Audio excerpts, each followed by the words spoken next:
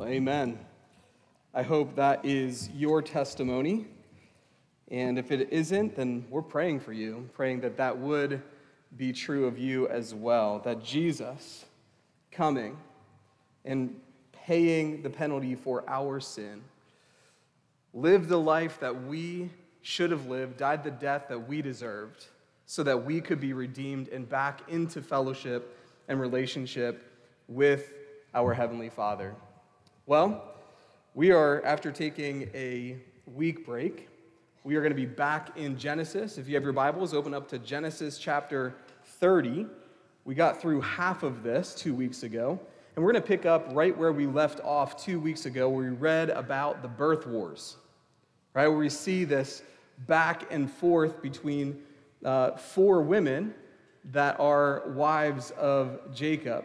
And we saw how God uses the most unusual agencies to accomplish his purposes. Even the dumpster fire that is Jacob's family that he had created. We see that even in the midst of that, God is in control. The Lord is able.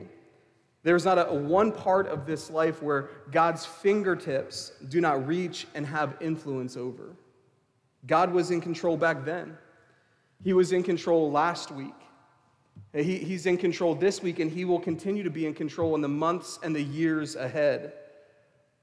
And whatever unfolds, listen, Christians, we know that our God sits on his throne, amen? Our God is able. And there's no greater display of that than in the testimonies of his people, where God has pulled people out of darkness and into light, where God has brought people from death spiritually to life. People who were once dead in their sin, who are now alive in Christ, because our God is in full control. He is even in control of sheep breeding, as we're about to see.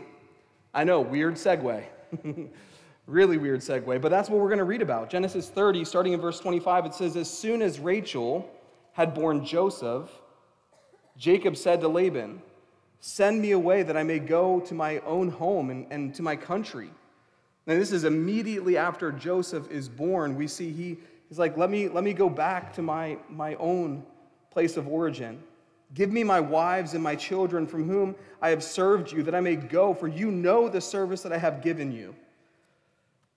14 years at least have passed since Jacob had to flee his home. He had to run away because his brother wanted to kill him. And he goes up to Haran with nothing, right? Like he has nothing but a staff. And he finds Uncle Laban. And Uncle Laban takes him in, and he begins to work for Laban. A month passes, and Laban offers to pay him. And because Jacob is in love with his daughter Rachel, he says that he'll serve and work for her hand in marriage for 7 years. But remember, Laban, who is the trickster, he Jacob's Jacob, and instead of sending his daughter Rachel to the marriage tent, he sends his older daughter Leah. It's not what Jacob worked for. That wasn't the agreement. And so Jacob confronts him, and Laban says, "You want Rachel? Fine, but you have to work another 7 years." So again, it's been 14 years now that he has been working for Laban. And really, it's in those second 7 years that the birth wars happened. Think about this. A lot changed in 7 years for Jacob. In 7 years' time, he went from being a single dude to being married to 2 women, and eventually in the next 7 to 4 women, and he has 12 children, 11 sons and a daughter. In 7 years, so much has changed.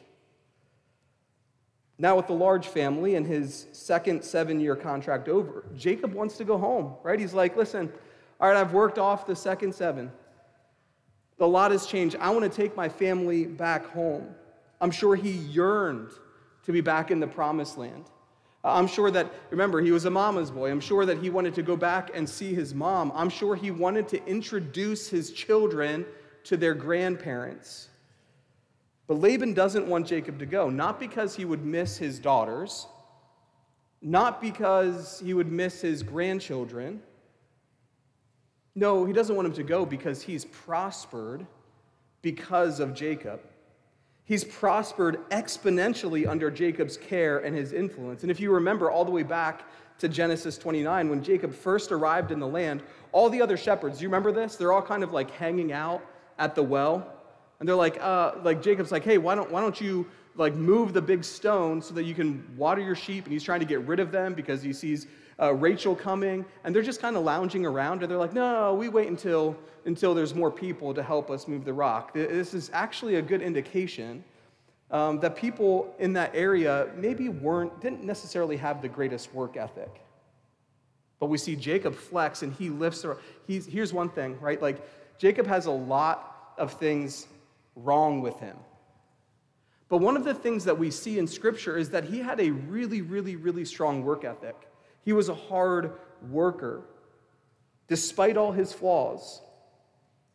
And Laban, who had very little, he becomes very rich under the employment arrangement of having Jacob work for him. However, Laban's rags to riches story wasn't due just to the fact that Jacob worked hard. Look at verse 27. He said, but Laban said to him, if I have found favor in your sight, I have learned by divination. Okay, listen, this is like a pagan practice, right, of looking, maybe like fortune telling, like looking at horoscopes, of trying to figure out why something happened apart from the one true God. We know that Laban is not a worshiper of Yahweh. We know that Laban does not, and we're going to see in the coming chapters how he has these little idols and household gods that he worships. And so he learns by divination. This is an evil practice to figure out why something happened. It says that he learned that the Lord has blessed me because of you. In essence, he's saying, yes, I know. Listen, Jacob, I know that I have earned a lot, that I have become rich, not just because you are a hard worker. I have learned that it is because of your God. Your God has blessed you, and through you, he has also blessed me. He has blessed me because of you. Name your wages, and I will give it. He does not want Jacob to leave because Jacob has made him prosper. Now think about this. The God that has made covenant promises, the God who would be with Jacob, even though Laban does not worship him, Laban looks around at all he has. He looks around and he sees how he has prospered. And just in how he has prospered because of the God that Jacob worshiped, he's like acknowledging the fact that God is real and alive. He recognizes that what has taken place is not normal, that what has taken place because God is with Jacob, that God is caring for him. And Laban, because he is close to Jacob, he's experienced the overflow of that blessing.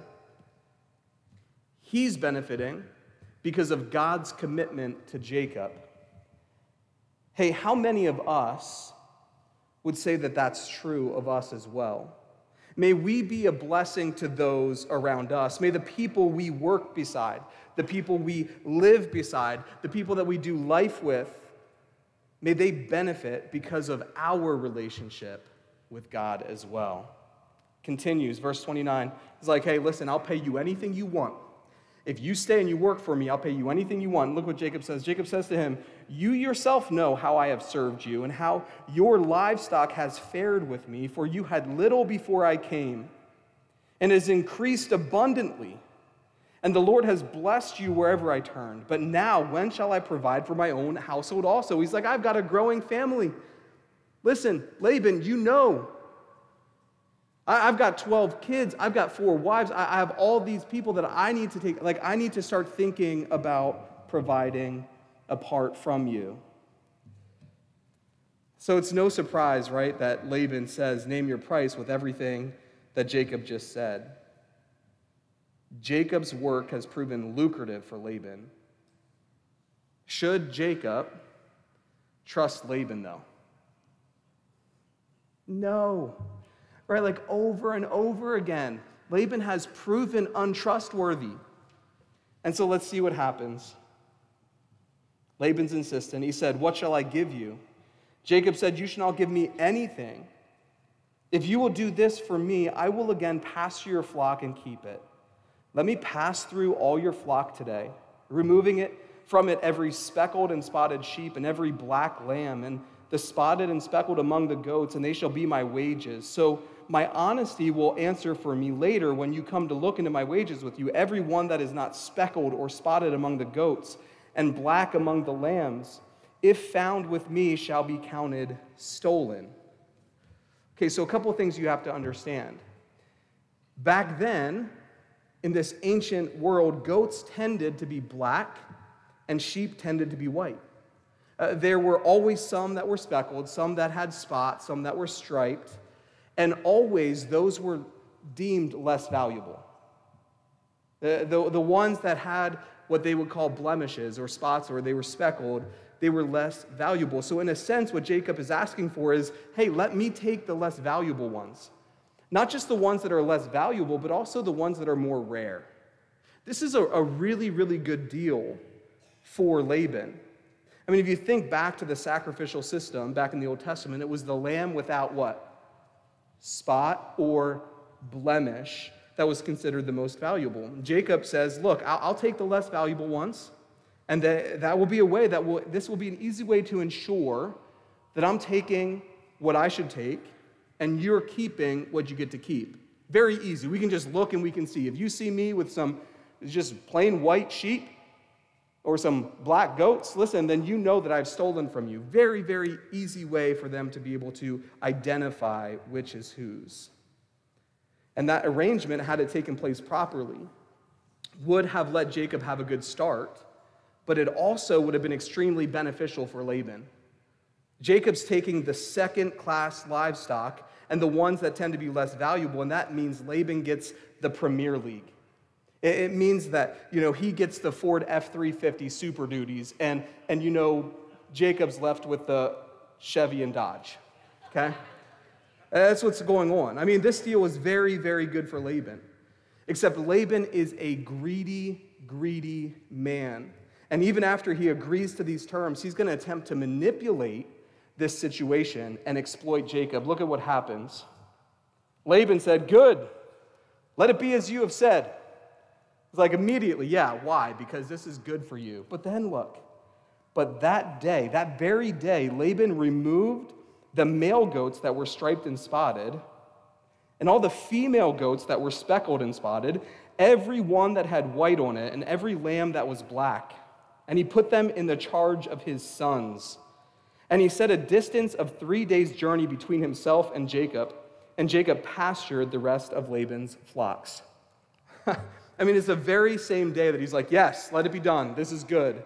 And he immediately separates them and sends what would be Jacob's with his own sons 3 days away. I mean, imagine this scene. It's like the handshake happens, and immediately he turns around, and he goes and does this. Why does he try to do this? Because he's trying to monopolize the situation. He's trying to, listen, the spotted and speckled can't breed with the ones who are, all white or all black. If they're 3 days away, then they're not going to produce more speckled and spotted for Jacob. And what does this even mean, though? Think about this. Well, what kind of confidence does Laban have in his own sons that he's like, okay, they're probably not going to prosper with you like they would if they would have kept them with Jacob? Ouch. Laban is not a good man, right? And so he does this, and he's trying to keep his stock, his flock, continuing to grow, and Laban's to stay small.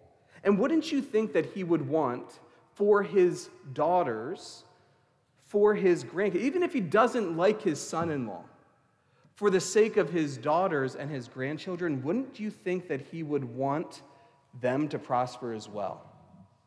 That's not who Laban is.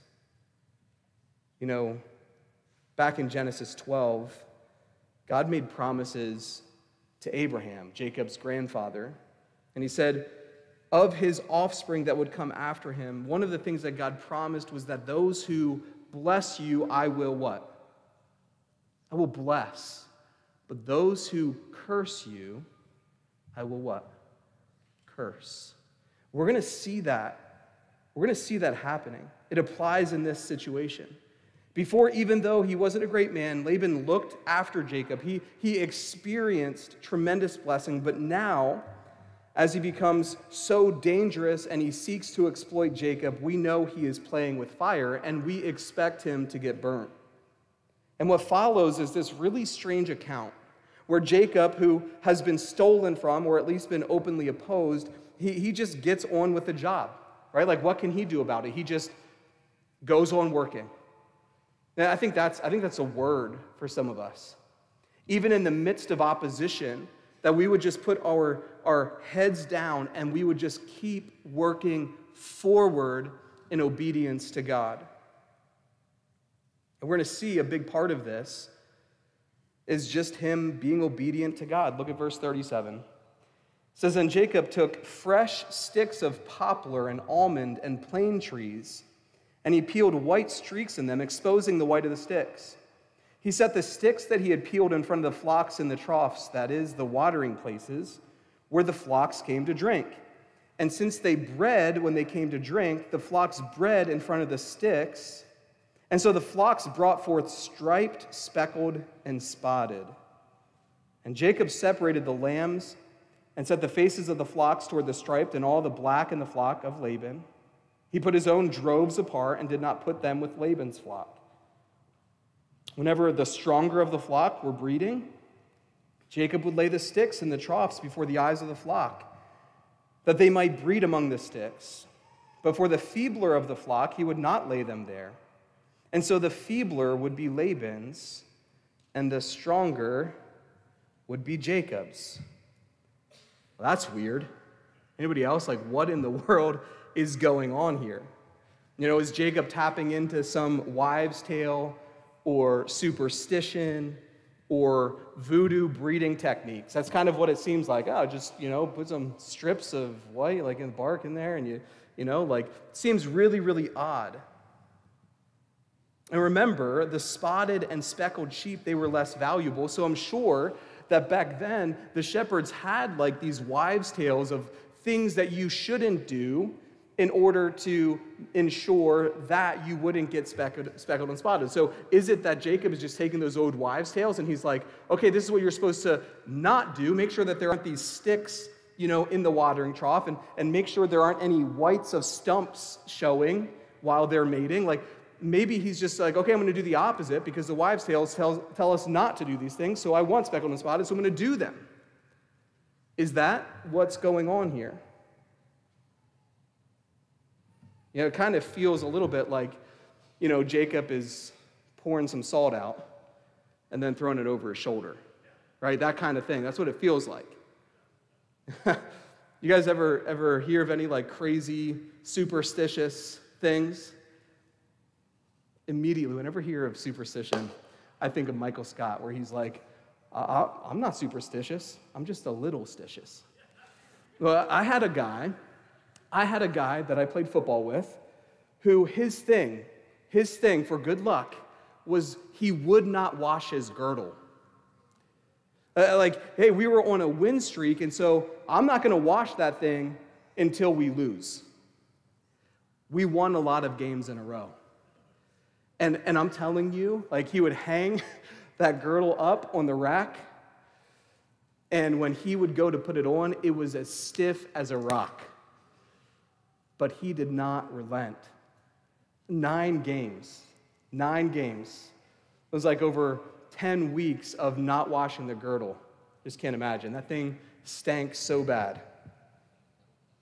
Is this just some strange, weird, superstitious thing? Well, it seems really desperate, doesn't it? It seems like this desperate move. And I would say that's the point. Jacob is desperate. He's the underdog. He's the oppressed. And he's desperately doing everything he possibly can, but not because, listen, not because it's an old wives' tale, not because it's some kind of powwowing that he's doing. Actually, we get insight into what he's doing in the very next chapter. If you look at chapter 31, verse 11 and 12, listen to what he's telling his wives about what's going on here, and he says, "Then the angel of God said to me in a dream, 'Jacob.' And I said, 'Here I am.' And he said, 'Lift up your eyes and see. All the goats that mate with the flock are striped, spotted, and mottled, for I have seen all that Laban is doing to you.'" What we see is that Jacob is actually operating under a divine instruction. God is actually telling him and shows him that all these sheep that on the outside are actually just, without spot or blemish, are actually striped. They're actually spotted. I don't know if this is God miraculously showing Jacob that in the DNA of these sheep, they are carrying these recessive genes. I don't know. Maybe it is the fact that God, who is in control of everything and can do anything, maybe he is the one that even changed the DNA of those sheep for them to be able to even have spotted and speckled. Either way, Jacob is operating out of divine instruction. He's being obedient. And whether or not, it's actually the fact that these, which I would say probably is not the case, that these striped sticks that he peeled are actually causing the sheep to become spotted or not, or whether he's honestly just like, this will get them talking. I can't wait to see them trying this very same thing when it's really not this that's doing it, it's God who's doing it. I don't know. We don't know. But here's the point. The point is he is working under divine instruction. The overarching answer to the question about this passage is that there was a providential means by which God allowed Jacob to prosper, even though Laban was trying to cheat and defraud him. That should comfort you, children of God. God was counteracting Laban's cheating of Jacob. Apparently, God had come to Jacob in a dream and told him what to do, and then God directed the birth of the sheep and the goats to produce whatever Laban had forced Jacob to take out of the flocks. We are not told, again, if in Scripture, if God miraculously changed the genetic makeup of the flocks, or whether he just divinely guided those with the genetic information for stripes, spots, and modeling to outcompete with the other animals. But either way, the point is that it was providentially directed. And look at the outcome. Verse 43, it says, "Thus the man increased greatly and had large flocks, female servants, and male servants, and camels and donkeys." So even against all odds, he still becomes prosperous. Why? Because God was with him. Because God had promised that he would make it so. Laban, who only ever thought of himself, he had already sold his daughters by deception. He had very purposefully stolen from his son-in-law. He hated seeing Jacob prosper. He hated seeing somebody else doing well because it wasn't him. And according to the next chapter, Jacob did serve him with all his strength. Jacob didn't stop working hard, even in the midst of the horrible treatment. And we'll see in chapter 31 that Laban had actually changed Jacob's wages 10 times. It becomes more and more clear that Laban was an abuser and he was an advantage taker. And yet the more he abused Jacob, the more prosperous Jacob became. The more he seemed to lose, Laban seemed to lose in the process. Laban is like so many, right? Like when somebody is confronted in their sin, what we hope for, and sometimes what we see is that when somebody is confronted about the sin in their lives and the damage that they have done around them, that their hearts soften. Oftentimes the opposite happens as well. And that's what we see with Laban. Even though he's confronted, even though he's made aware of the damage that he's done, his heart isn't softened, it's hardened. We're going to see Laban, he's going to double down in his devious techniques. Yet all the time, even when Laban is at his worst, Jacob prospers. His herds grow. His herds grow despite the aggressive opposition that Jacob is experiencing. And so how do we explain that? Well, in this case, on one level, I could give, like this speech on breeding techniques and genotypes and, phenotypes, all of that. And I'm sure that would be really stimulating for you. That might explain a lot about how sheep multiply, but it wouldn't explain Genesis 30. This isn't a story about science or genetic engineering. This is a story about the providence of God. That's the only way to understand it's the providence of God. What affected the breeding of the sheep? God did. This is a story of God's unfolding providence. He is the mover and the shaker of Genesis chapter 30. Excuse me. Psalm 50, verse 10 says, "For every beast of the forest is mine. The cattle on 1,000 hills is mine." Genesis chapter 30 just adds the sheep and the goats also. They are all his. He is the one in control. And this is a story of how in every obstacle, every circumstance, even animal, our God is in control. His providential control stretches over it all. John Piper has defined God's providence as God's purposeful sovereignty. I love that. God's providence is his purposeful sovereignty. In other words, when we talk about providence, we're not simply saying that God is in control. He is in control, right? He's the King of Kings. He is the Lord of Lords. He is in full control. But the point of providence is that he has purpose in that control. He has purpose. It's more of a statement that the one who is in full control knows what he is doing. He has a plan and design in it. He is unfolding all the circumstances with his wisdom coming to bear. Listen, he has all power and he has all wisdom. Not only that, but he's loving. You combine those things and you get the providence of God. He's making it come together into a beautiful picture.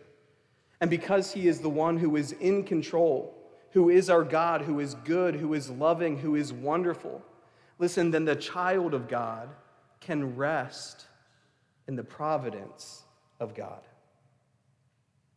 Through all of the bumps, the ups and downs in our lives, we can rest and we can trust. It doesn't stop difficulty coming our way. Listen, if you remember one thing about this morning, listen. Heartache is a part of the Christian pilgrimage. It is. Trials are part of our journey. We will be tested by fire. But in all of the circumstances that come, we don't need to let our mind spin helplessly out of control, for we know that there will be a consummation of these things. There will be a time when the trials and the pain and the heartache will end. But until then, we can be sure that they are being weaved together towards something, and that something, because of the nature of our God, will be good. So I want to end, with 3 points about providence. 3 points. Number one, providence can't be stopped by human obstacles. The providence of God cannot be stopped by human obstacles. And when we come across this glorious doctrine of providence, the greatest hindrance to us really believing it or even embracing it is usually the pain that we've experienced in this life. It's because of the hard circumstances that we walk through. But I want you to notice in this story, in the Bible, listen, it makes it clear pain is part of the Christian life. Difficulties come. Oppositions will come. Hardship and persecution from the world does come our direction, but that doesn't mean that God is not in control.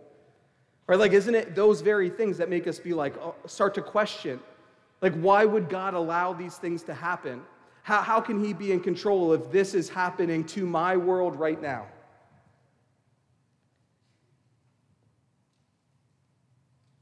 But think about it in this chapter. We see selfish hearts. We read of exploitive employment arrangements. We read of family abuse. And you'll hear more about how Laban treats his daughters next week. All that's happening here is a cocktail of nastiness and brokenness that has all flown out of sinful hearts. You can't read or preach out of Genesis 30 and preach to have your best life now. Right? You just can't. Preachers who would be inclined to go that direction will never open their Bibles to Genesis chapter 30. You can't, because you read this story, and what is highlighted to us is that those who are a part of God's family, listen, they cry, they hurt, they have opposition. And yet, though sin makes life so painful and hard for Jacob and his family in these moments, you see the providential control of God. It's not hindered in any way. Over the top of sinful hearts, over the top of theft, over the top of exploitation and family abuse is God's sovereignty, his purposeful sovereignty. It's his providence. And we live in a broken world. We cannot expect it to be perfect. Oh, but perfect is coming, amen? It's coming. But here and now it's broken, even though God is in control. And this section reminds us that brokenness and pain, although they are real, it doesn't negate the fact that our God is in control, that his providence continues to march forward. I mean, I have to go to Romans 8:28, right? All things work together for the good of those who love God, for those who are called according to his purpose. All things. Now think about this, right? He doesn't say 3 things. It doesn't even say 100 things. It says all things. Dwell on that for a minute.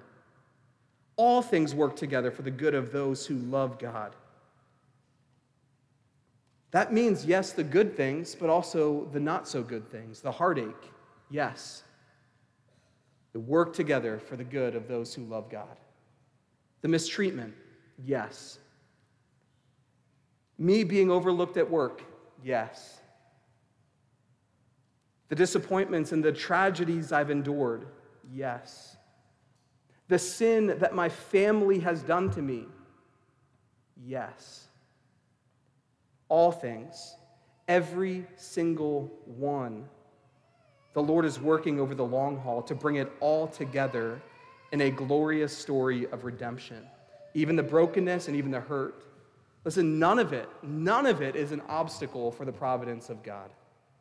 And I know that many of you have experienced difficult things. I know many of you come from difficult backgrounds and maybe even now continue to live in situations when you feel like the biggest obstacle for you marching forward as a Christian, maybe it's even somebody who's living in the same house as you.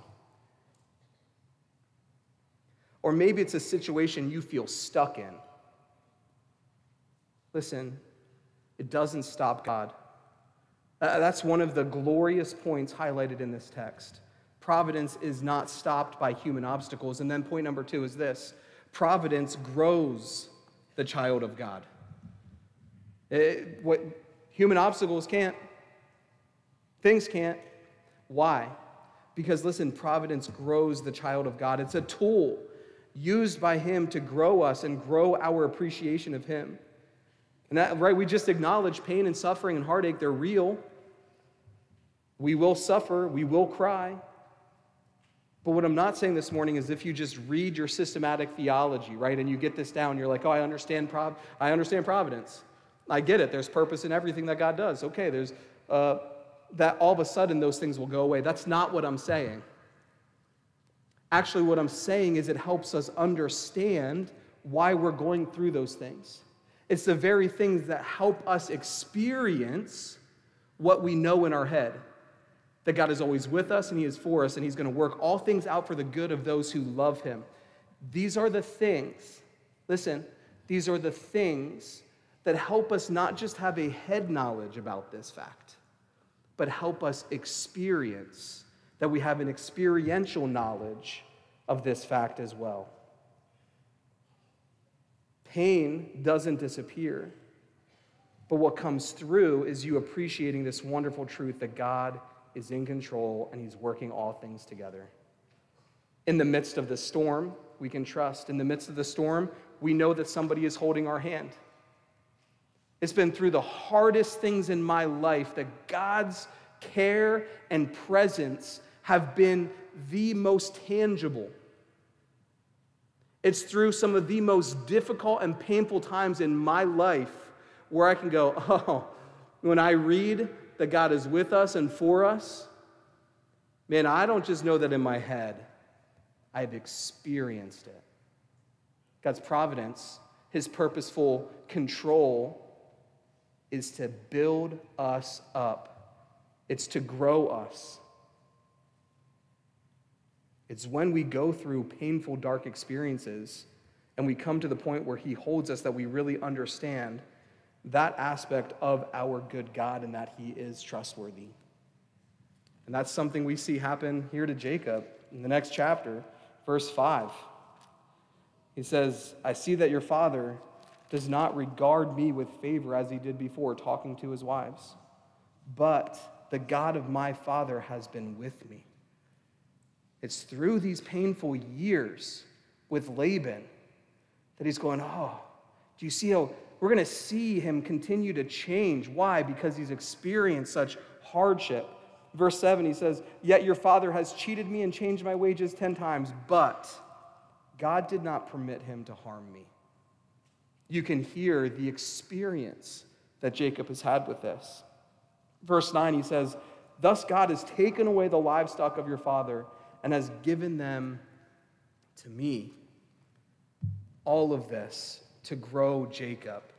Jacob looks back and he sees the providential hand of God in the midst of everything. Can you do that? When you look back over your life, do you see all the ways in which God has carried you? How he has directed and prepared you and molded you and shaped you? And in the moment, we don't fully understand what God is doing, right? Like in the midst of that, we don't know.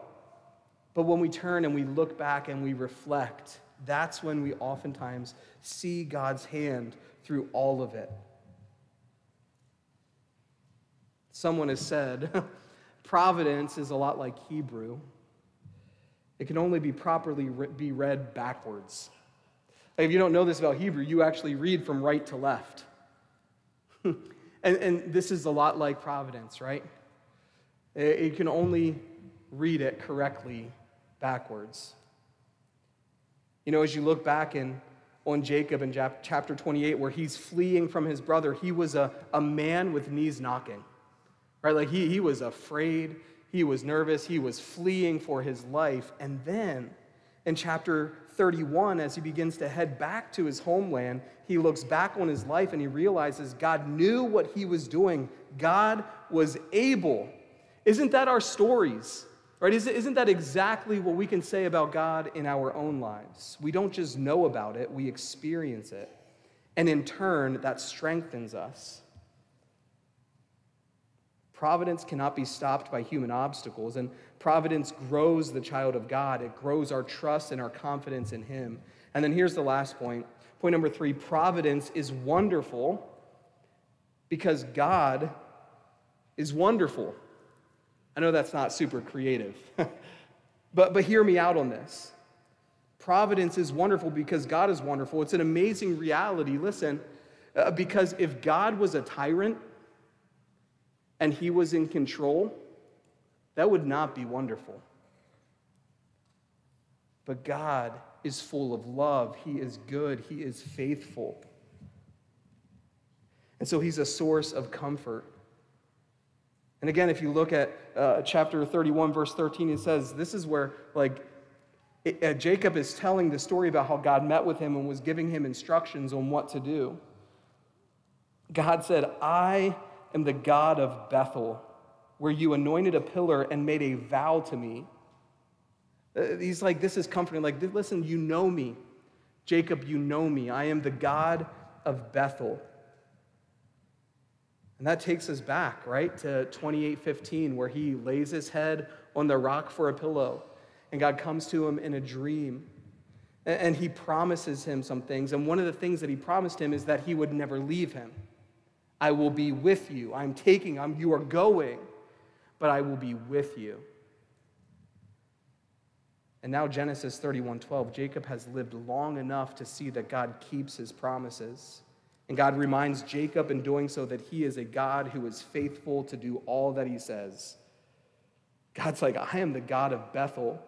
And Jacob, look at all that is around you. I've done it. I've kept it. I've fulfilled the words that I gave you. Listen, I know I've been saying a lot of the same things over and over and over again. And maybe you're thinking like, Eddie, we get it. But listen, do you get it? Because if you get it, it changes the way you live. It changes the way you think in the midst of any situation, in the midst of any circumstance. God is in control, and he's good. He's a God of love. He's a God of light. He's a God who never makes mistakes. He's a God who does nothing wrong. He never does anything wrong. He's a God who cares for his children. He's a God who is present with his children. He's a God who has given specific promises to you and I. He's a God who is committed to us. He's a God who doesn't change because he's perfect. And I don't know how much you know about, the ancient gods, but back in the day, right, it even happens now today. Hearing Emily talk about the people who she's going to get to go and minister to in Thailand. They're doing whatever they can to try to manipulate the God of their choosing to do what they want them to do for them. Doesn't work like that with our God. He's not some despot. He's not cruel. He's not simply moving pieces in a chess game just at a whim. Rather, Jacob knew he's my God at Bethel. He's the God who talked to me when I was at my lowest and when I had nothing to offer. And he promised specific things to help me, and he has kept all of those promises. And when I was terrified, he spoke and he changed the circumstances. And listen, if you are a Christian this morning, he is your God who has saved you, who sent his Son into this world to live the life you could not, who punished his Son instead of you. God so loved the world, right? He's the one who cares for us. That's why we call him our loving Heavenly Father. And Providence is a glorious doctrine. When you know the person who is in control and you are trusting the nature and the character of God. It's beautiful. And so my hope is that you leave here this morning, maybe with just a breath of fresh air, that you would just take a deep breath and you would leave here, no matter what you're facing when you walk out these doors, that you would understand that God has purpose for what he has you walking through right now. He has purpose, and that purpose is for your good, and it's for your strengthening. And that time is coming where you will see him fulfill that truth. Let me end with this. My youngest, Leo, is 8 years old. Imagine some stranger stops at parent pickup and says to him, hey, I'm going to take you to the store to get some candy. And that stranger would lure him into that stranger's vehicle and drive off. That's a terrible thought, right? I can't even think about that happening. Why? Why is that terrible? Because that's a stranger, we don't know what their intentions are. We have no idea what will actually happen. But it's completely different if I show up at parent pickup and Leo jumps in my truck and I lean over and I tell him, Leo, he would love this. Leo, we're going to go to the store and I'm going to get you some Sour Patch Kids. Maybe the dentist, that wouldn't be good for his teeth, but we hear that and we immediately go, man, that's a good thing. Why? Because I'm his father. Because I love him and I care for him and I want the very best for him. It's the same with our loving Heavenly Father. It's how we need to understand providence. And providence can be, in a theoretical sense, it can be daunting.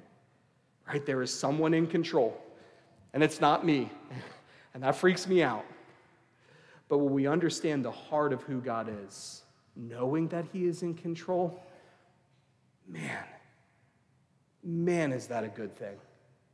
Man, can I rest in whatever gets thrown my direction, because God is loving and he is in control.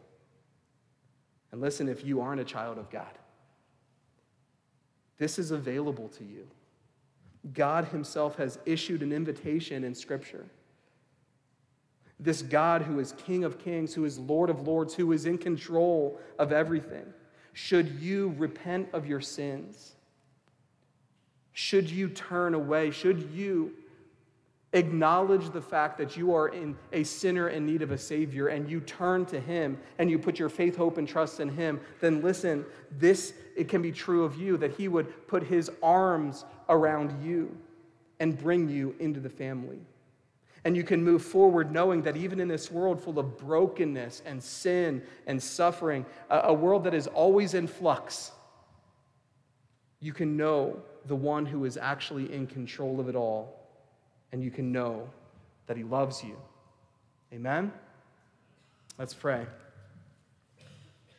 Father, what a beautiful, glorious reality this is. That you are providentially leading all of us. That you are in control of it all. And you are good, and that no matter what, Father, we can trust you.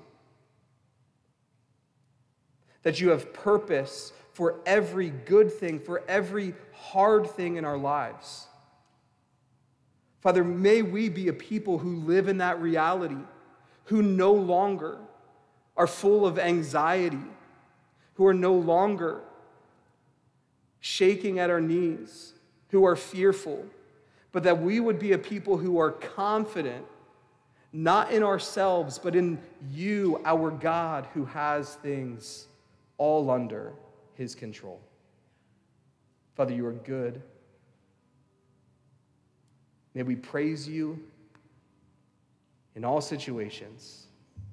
May we lift our voices in praise to you no matter what we face as we walk out these doors. May you be glorified. May you be made much of in good and the bad.